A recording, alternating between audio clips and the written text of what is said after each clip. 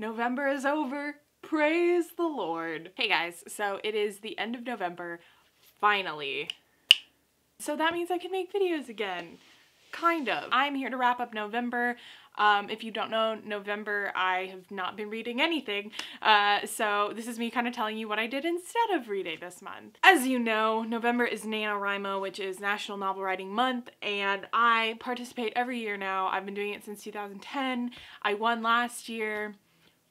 Didn't win this year, but you win some, you lose some, it's okay. So if you watch my NaNoWriMo prep video, which a lot of you did, it has like 10,000 views and I don't know how that happened, but my plan for this year was to write a retelling of Moulin Rouge, the film, if you haven't seen it, by Baz Luhrmann. Incredible, you should watch it if you haven't.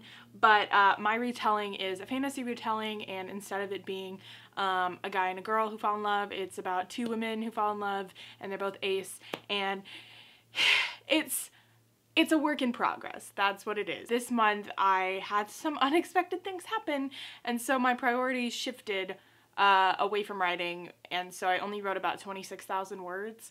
And I wrote them very quickly. I was very strong at the beginning, and then my morale ran low and things happened and I just like couldn't finish it. That doesn't mean I'm giving up. I am hoping, as I always hope, that someday I will finish it.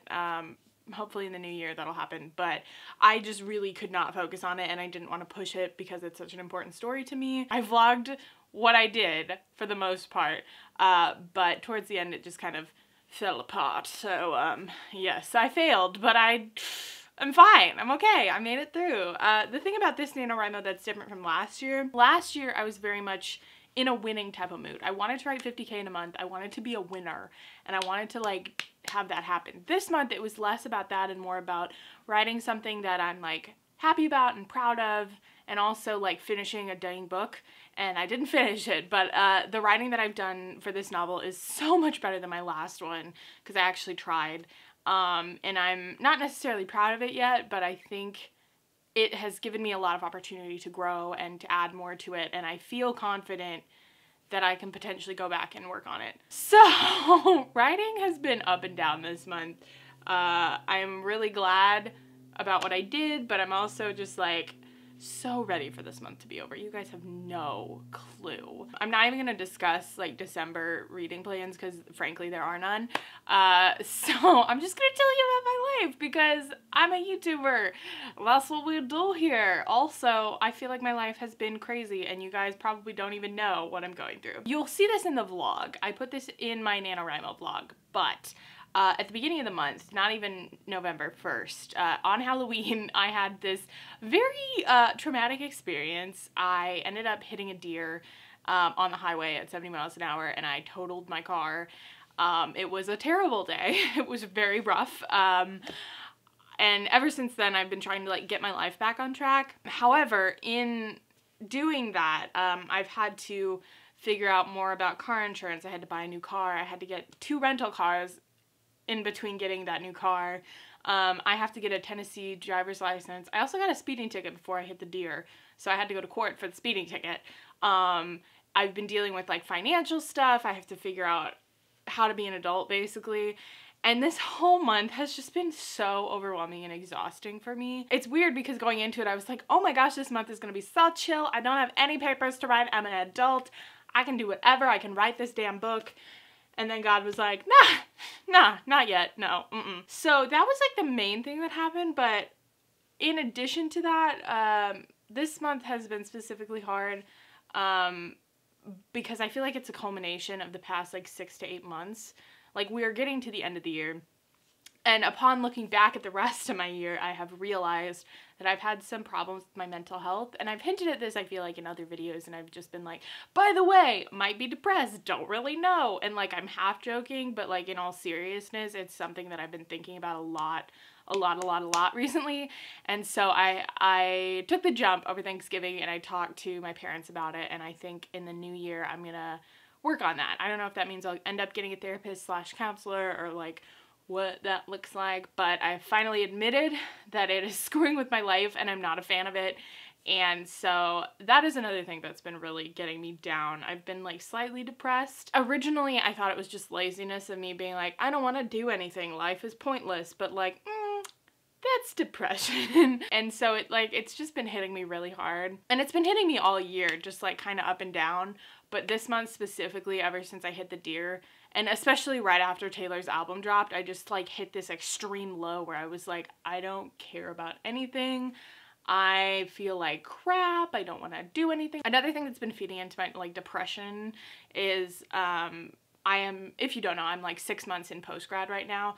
I graduated in May from college, and now I'm at the point where I'm like, I mean, I've been overwhelmed ever since I graduated, but now I really feel overwhelmed with this thought of like, I don't know what I'm doing with my life. I don't know. And my mother keeps asking me, and like friends ask me, relatives, like everybody wants to know, like, oh, so what's your plan? I don't know. I don't know. I don't have a plan. I have a job, which is great, and it's not like I'm looking for a new job per se, but a lot of my friends are like, oh, well, this is my like next step. This is what I'm working towards, or I'm really super happy with my job and I know this is going to be my career forever. Whereas me, I'm like, well, I have no clue. I don't know what I'm going to do. And that has caused me a lot of just like problem thoughts, you know, a lot of spiraling. A lot of ignoring. That's the thing I'm very good at, is ignoring things. It has now come to the point where it's the end of the year and I'm done ignoring my problems. Not really. I've been spending a lot of time recently with my handy dandy notebook, and I don't even remember where I got this, but I just started using it recently for like a lot of lists, like literally so much planning. Like I just plan all the time now. I've been thinking a lot about New Year and what I want to do in 2018, and this is gonna come more in a later video, but I just kind of wanted to touch on it because it's definitely part of this wrap up. In November, I've kind of taken the time to like think on what I want to do next year and how I want to proceed with like different parts of my life. And I've decided that one, I'm not going to travel so much next year. I don't really have the budget for it, and also it was just a lot to deal with this year. So I'm going to dial it back. Probably not going to go to as many cons. But the real thing that I want to do in 2018 is like work on myself and me and like my life and my like Nashville life, if that makes sense, because I was so happy traveling and like being out in the world. But when I came back home, even though I love coming back home, also I feel very much like trapped and confused and lost, and like I don't really know what home is here, but I know this is home. I just don't know what it looks like or what it's supposed to look like. So I've been taking a lot of time to think on that and like write down lists about what I want to do next year and just kind of like plans for the future. My mind has literally just been all over the place, and I've been thinking about a lot of things. And so November has been so much. Thankfully, Taylor did drop her new album this month, and that helped me so much because it's such a good album and it just like reminded me to be happy. But also we're finally getting to the end of the stupid Taylor Swift ticket boost thing. Like I love it. It's a great concept, but I'm so sick of it. I've been doing it since August, like 3 months straight, and I've been not super consistent with it, but I've been fairly consistent, all things considered. And I'm literally just like ready for it to be over. We only have a couple more days of it, so it's almost done, and then we can panic about tour in another way. But like literally, I've been clicking on the stupid videos for like 1,000 years, it feels like, and I'm so ready for it to be over. So I kind of just wanted to fill you guys in on where I've been, what I've been doing, because I don't know it, you know? And this is what's been going on in my head, so I figured I'd share it. I know it wasn't a super exciting wrap up, kind of sad. Also, I didn't read any books, and I'm not planning on reading any. Living the dream. But I will be sharing more on my 2018 plans. I got literally so much planned. So much.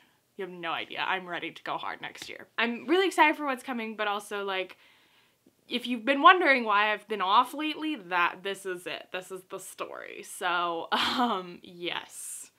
Great. Seriously, thank you guys so much for listening. Also, thank you so much for subscribing. You don't know how much it's helped me to see that people still like genuinely care about me in that way. Like, I think we might hit 15K soon. So I'm excited. I'm pumped. You guys are the best. I love you. If you have anything you want me to talk about, if you have any questions for me, literally anything at all, put it in the comments because I read them all and I love you guys and you're great. Awesome. I'll talk to you guys in my next video. Bye.